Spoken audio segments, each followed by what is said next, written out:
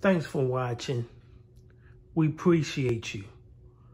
Please subscribe.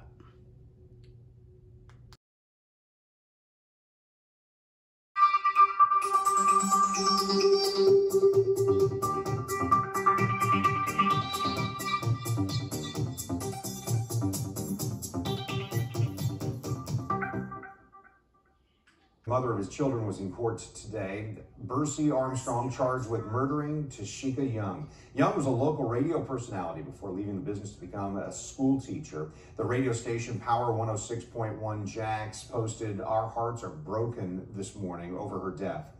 News for Jax reporter Janice Harris has been talking with Young's friends today. He was at Duval County Jail during Armstrong's bond hearing.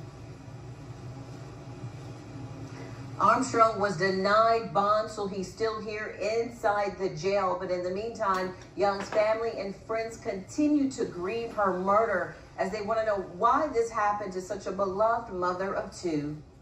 All right, we in the booth. This is one of many times Tashika Young, seen in the middle, shared with her co-workers and friends. Sequoia Glenn, seen on the left, said Young was like her family. But definitely, she was like a big sister. Glenn was among the hundreds of people that are grieving Young's murder. According to Jacksonville Sheriff's Office, Young was found dead inside her apartment on Saturday night, and from the beginning, police thought it was suspicious. A day later, JSO arrested Bercy Armstrong. Today, Armstrong was charged with murder and his bond was revoked. Glenn holds on to the memories of her beloved friend at the radio station and through life's journeys. Tashika she truly changed my life. She has a way of drawing those things out of you that you may not know is in you. She was a cheerleader for me, me learning the ins and outs of radio. Glenn says Young was a mother of two and expecting a third child.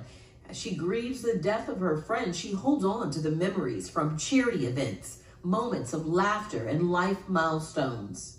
She loved her coworkers. She loved life, and she loved Jackson. She loved Duval, and I'm just glad I had her as long as I did. Glenn can't understand why anyone would want to harm such a kind, loving friend and mother. And Armstrong's arraignment will be held on August 16th. In the meantime, I reached out to the state attorney's office because I've heard from multiple friends that Young was actually pregnant, expecting her third child. They have confirmed in the last hour with me and told me that when it comes to this issue, there is a possibility that Armstrong could be charged with murder again for the death of the child after it's confirmed through the medical examiner's office by way of an autopsy. Reporting live at the Jacksonville Sheriff's Office, Janice Harris, Channel 4, the local station.